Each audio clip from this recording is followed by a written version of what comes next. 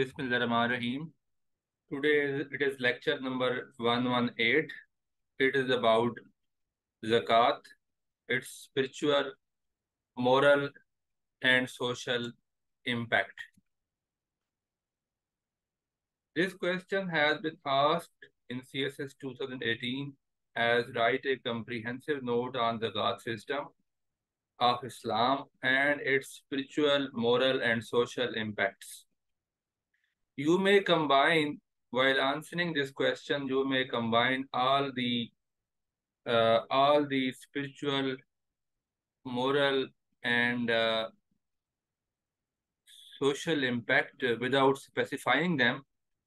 But it is also recommended that you may specify each in the different headings as spiritual impact, moral impact, and social impact. It is your choice.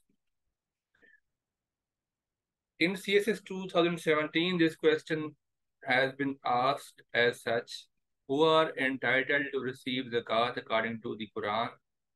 Elucidating social impact of zakat, clarify how can poverty be alleviated with its distribution in Islamic society. Though these questions has been asked in previous papers, yet there are other angles to see this question. The question may be asked about role of zakat in circulation of money, and the question may be asked that despite the zakat system, why the Muslim world is so poverty stricken. You may be asked to analyze this aspect. Now, what is the literal meaning of zakat? Literal meaning of zakat is to purify, to cleanse, to increase, and to grow. What is Nisab zakat? A rich Muslim pays 2.5% of his or her total wealth accumulated for 1 year. If his wealth exceeds the amount equivalent to the price of 7.5 dollars of gold or 52.5 dollars of silver, or he has at least 5 camels or 30 cows or 40 goats. So this is the nisab of zakat. This payment is paid to the poor, is made to the poor and deserving for the pleasure of Almighty. This payment is not made for any worldly or physical, for any return, for any other consideration. The only consideration is the pleasure of Allah Almighty. This is something special about this zakat system. It is without any expectation from the poor. Now, whom zakat to be paid? This question, as I have already told, that has been asked in the previous paper as well. Zakat expenditures are only for the poor and for the needy and for those employed for it and for bringing hearts together for Islam and for freeing captives or slaves and for those in debt and for the cause of Allah and for the stranded traveler, an obligation imposed by Allah, and Allah is all-knowing and wise. This is ayat 60, verse number 60 of Surah Tawbah, which is 9th Surah of Holy Quran. So according to this Surah Tawbah, Surah number 9, verse number 60, the name of Surah is Surah Tawbah. Zakat is to be paid to the Fukra, meaning thereby poor, Masakin means needy, Amilin, the persons who have been employed for collecting zakat. Salaries are to be paid to them from the fund of zakat, and those whose hearts have been reconciled to truth. The new converts to Islam may be added in this category. Those in bondage, those in debt, in the way of Allah, and traveler who needs some money to reach his destination. Now, according to this surah, there are certain persons who are out of the eligibility criteria to receive zakat. The rich persons having higher wealth than Nisab are not eligible to receive zakat. Non-Muslims are not eligible to receive zakat, and the relatives, normally the close relatives. Surah Al-Baqarah. Now we are going to throw light on the zakat system in the light of or from the is verses of Holy Quran and then Ahadith. So in the light of Holy Quran and Hadith, we will like to explore the instructions regarding zakat. Surah Al-Baqarah, verse number 3, who believe in the unseen, establish prayer and donate from what we have provided for them. Surah Al-Baqarah, verse number 43, establish prayer, pay zakat and bow down with those who bow down. Surah Al-Baqarah, verse number 83, and remember when we took a covenant from the children of Israel, stating worship none but Allah, be kind to parents, relatives, orphans, and the needy, and speak kindly to people, establish prayer and pay zakat, but you Israelites turned away except for a few of you and were indifferent. Now this verse is very much comprehensive. We may quote this verse for the significance of prayer. We may quote it while saying something about Tawheed, worship none but Allah. We may quote it about when we are talking about the rights of parents, relatives, orphans, and the needy. So this verse is very much comprehensive. Generally, the instructions regarding payment of zakat and offering of prayer have been clubbed together by Holy Quran.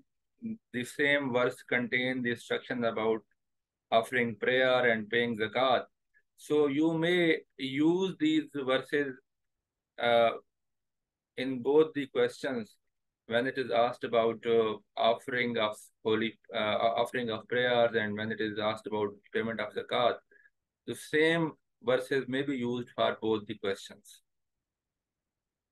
Generally, in paper, in the thesis paper, uh, normally one question is asked from maybe asked from this Islamic worship portion. So if the question is asked from zakat portion, you may quote the same ayah, and in if the question is asked about prayer, you may quote again the same verse, in which there was there is a mention of establishing prayer and pay zakat, like this one. Surah Al-Baqarah, verse number 110, establish prayer and pay zakat. Whatever good you send forth for yourself, you will certainly find its reward with Allah. Surely Allah is all seeing of what you do. Now again in this prayer, you see that instructions regarding establishing prayer and paying zakat have been mentioned in the same verse. So the same verse may be quoted to answer both the questions regarding the prayers and zakat. Surah Maryam, verse number 55, he used to urge his people to pray and give zakat, and his Lord was well pleased with him. It was said about Hazrat Ismail radiallahu ta'ala anhu. Surah Maryam, verse number 31, he has made me a blessing. Wherever I go, I bid me to establish prayer and give zakat as long as I live. This context is regarding Hazrat Jesus radiallahu ta'ala anhu. Surah Al-Ma'idah, verse number 12, Allah made a covenant with the children of Israel and appointed 12 leaders from among them, and then said, I am truly with you. If you establish prayer, pay zakat, believe in my messengers, support them, and lend to Allah a good loan, I will certainly forgive your sins and admit you into the gardens under which rivers flow. Now, the loans which have been mentioned in this surah is about giving some money or some belonging in the way of Allah to the poor and to the deserving and for the welfare of the community. and you will find it with Allah. Its reward is given by Allah. This is the meaning of this sentence. Surah Al-Anbiya, verse number 73, and we made them into leaders to guide people in accordance with our command, and we inspired them to do good deeds and to establish prayer and to give zakat. They worshipped us alone. Surah At-Tawbah, verse number 34, of believers, indeed many rabbis and monks consume people's wealth wrongfully and hinder others from the way of Allah. Give good news of a painful torment to those who hoard gold and silver and do not spend it in Allah's cause. So this ayah may be quoted while the attempting the question of zakat, and this may be quoted regarding when we talk about discouraging hoarding. So this ayah discourages hoarding as well, hoarding and collection of money and not spending it in the way of Allah.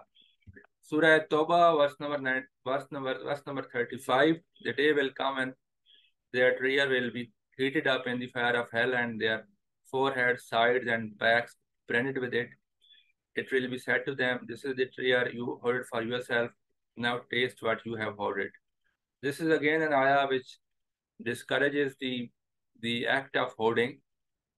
Obviously, the act of hoarding is very negative for the society, as it artificially blocks the supply of any commodities to the market.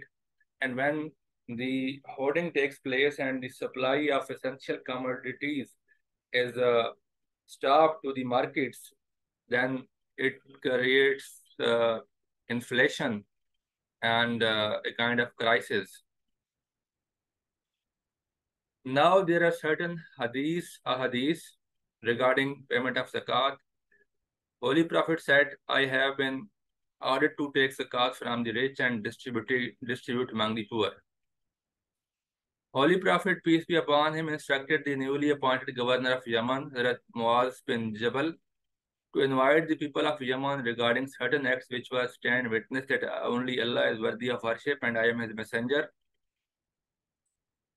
Second act was five time prayer daily and zakat. So this is the exact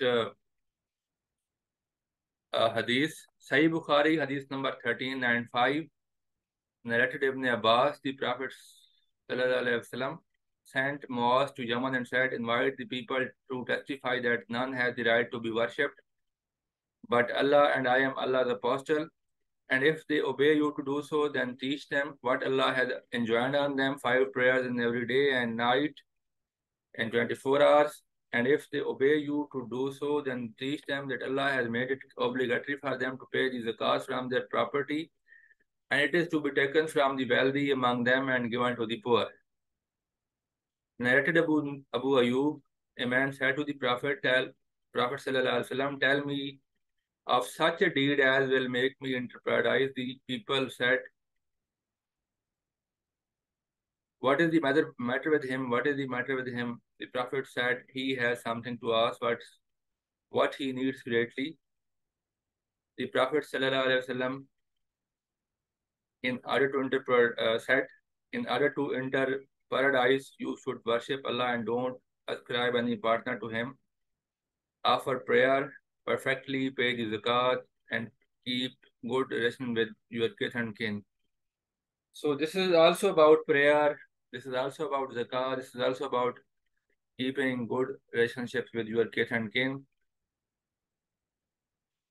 Now, hadith number 1400 in Sahih Bukhari, Abu Bakr said, "By Allah, I will fight those who differentiate between the prayer and the zakat, as zakat is the compulsory right to be taken from the property.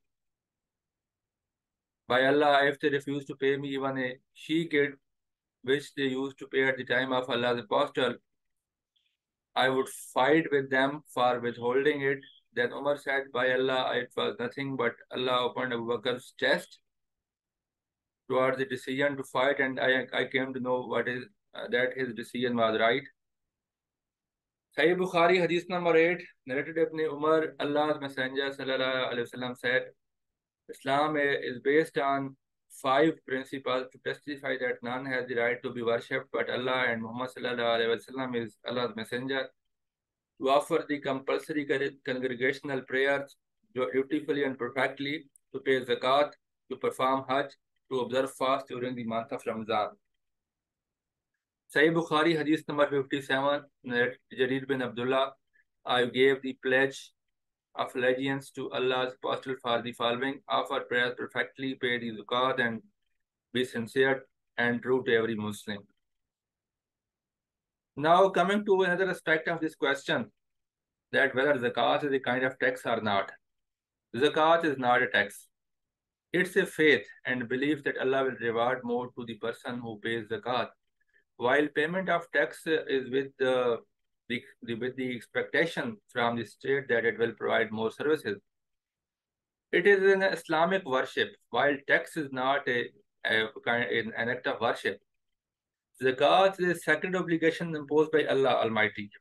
Tax system is not an obligation imposed by Allah Almighty. Rather, it is enforced by the state. Tax is collected in return for the services provided by the state, while zakat is not in consideration for any other return. Zakat is not in the expectation of any other consideration. There is a concept of Nisab in zakat, and there is no such concept of Nisab in tax. Zakat is due to the Muslims only, and tax is to be paid by all the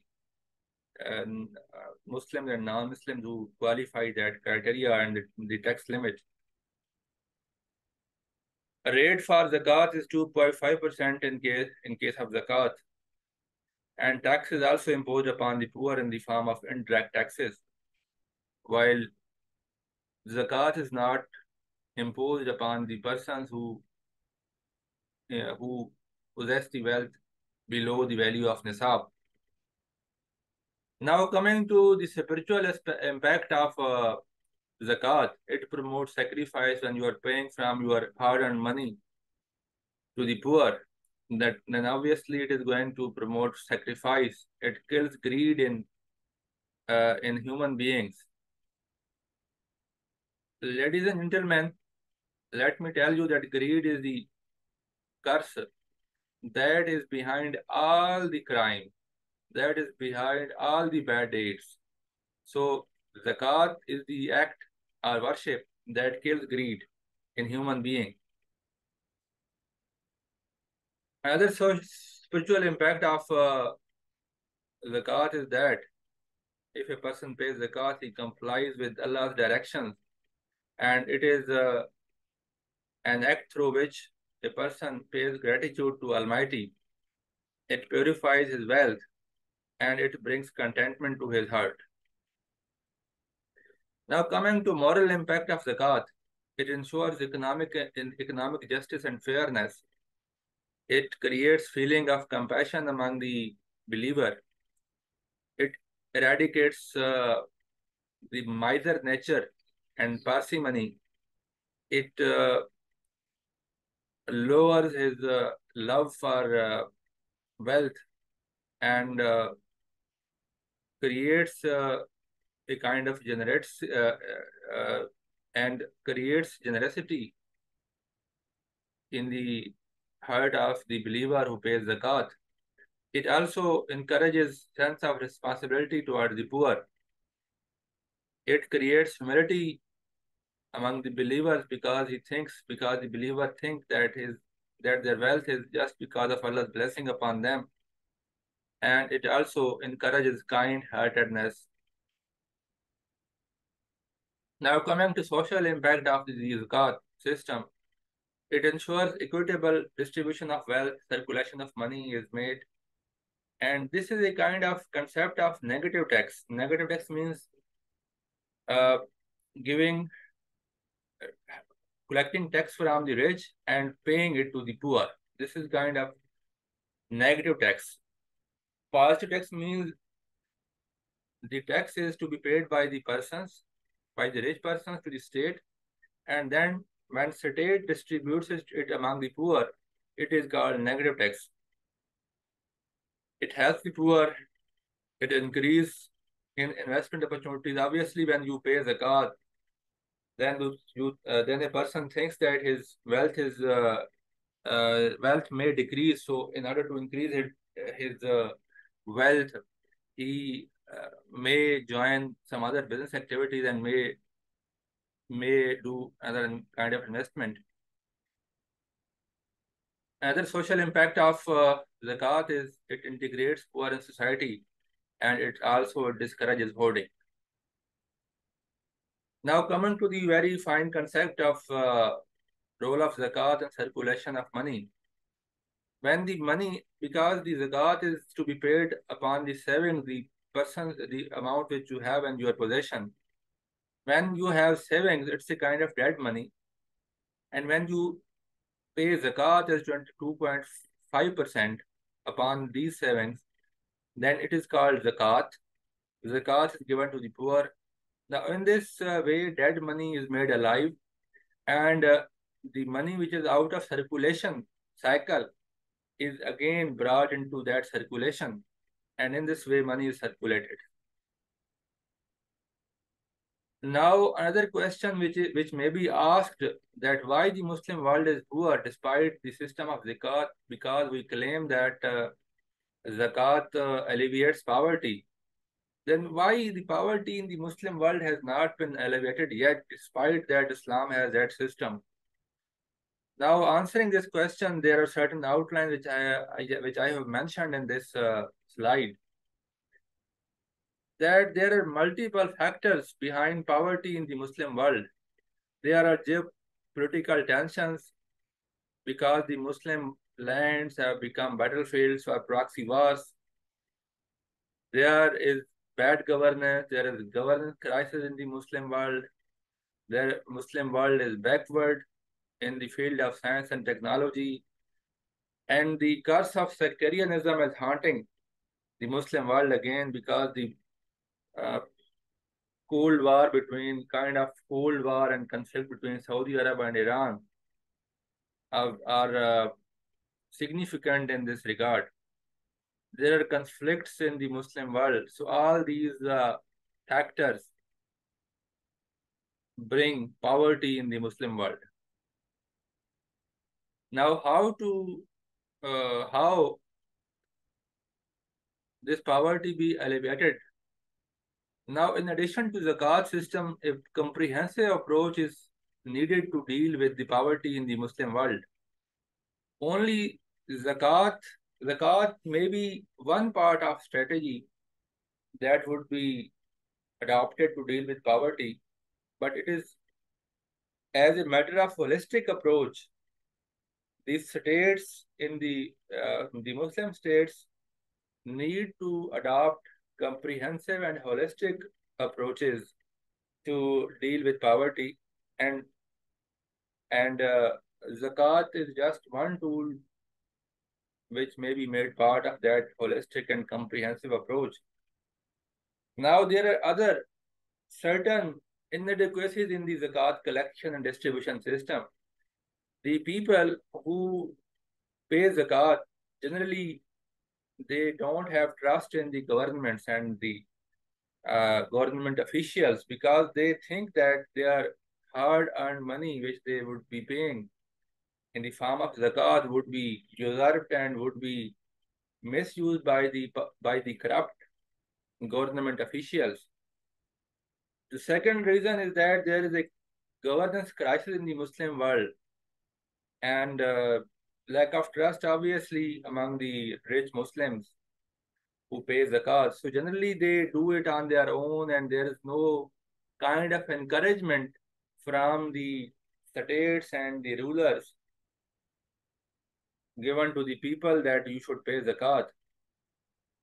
Generally, most of the Muslim world lacks any robust system for zakat collection and distribution. And generally, zakat is left to the will of the wealthy Muslims. Now, if we are to say that Muslim world is poor, we should have some data. Now, why we say that Muslim world is poor? So I have collected some data According to a conference paper titled International Conference of Islamic Economy, Finance and Ethics, authored by Syed Hassan and Seema Yilmaz, and this conference paper was published in December 2019. It says that Muslims are 20% of the global population, which is approximately 7 billion people. 600 million people across the globe live in extreme poverty. Extreme poverty has been defined under the United Nations definition of multidimensional poverty to include hunger, inaccessibility to healthcare. This word inaccessibility may be corrected here as INACCESSIBILITY. Inaccessibility to healthcare, shelter, and other most basic human needs for survival. 50% of the world's poorest people live in the Islamic world. Every 1 in 5 Muslims live in extreme poverty. The Muslim countries hold 70% of the world's natural resources, and that include oil, natural gas, gold, copper. Most of the Islamic countries have agriculture as part of their economic outputs. Countries like Turkey, Pakistan, Iran, Indonesia, Malaysia, Bangladesh produce large quantities of food staples that are exported around the world. The OIC, Organization of Islamic Conference, OIC has 53 Muslim majority countries as its member out of its total membership of 57, while 25 members of OIC from Sub-Saharan Africa are amongst the most poverty-stricken countries in the world. So this is data about the poverty in the Muslim world, and you may build your thesis upon this data that Muslim world is poor and why the Muslim world is poor and what could be done. Now, so this question has already been addressed. Now, the question may be asked that how the Zakat system may be reformed by the governments. The system, here the Zakat system means the system of collection and enforcement. Obviously, the inherent system of Zakat has been given by Almighty, but we are talking here about the system of collection and enforcement. Now, people are fed up with the corrupt practices in the government departments. First of all, the government should work on corruption elimination strategies and strict accountability measures be adopted. Lack of trust in the government officials, transparent of system of payment of zakat may be made. Honest officials may be given the task of collecting and distributing the zakat money. Other problem is that there is no data of the person eligible to pay zakat is available with the government. And also there is no data of the persons eligible to receive zakat is maintained by the government. Now there is need for an app through which any person eligible to pay zakat may transfer the zakat online to any deserving person, Easy-Paisa or bank account. So on the basis of data of the persons who are eligible to pay zakat, or you may say that the persons having the wealth above Nisab level, their data should be maintained, and the data of the persons who are who deserve to receive zakat, their data should also be maintained. And now on the basis of this data, this app can be made by the governments through which the wealthy person may pay zakat may distribute zakat among the poor persons online without any hassle in this regard. Now, other reform that may be brought is about the awareness regarding the concept of zakat and among the concept of zakat among the people. Here is the role of the religious leaders is important, and role of media is very much important. The Quranic verses should be made part of, and the ahadith regarding zakat should be made part of that awareness campaign. Thank you all. Hope this lecture would be helpful to you. Now, in next lecture, we will be discussing the impact of the spiritual, moral, and social impact of fasting. Thank you all.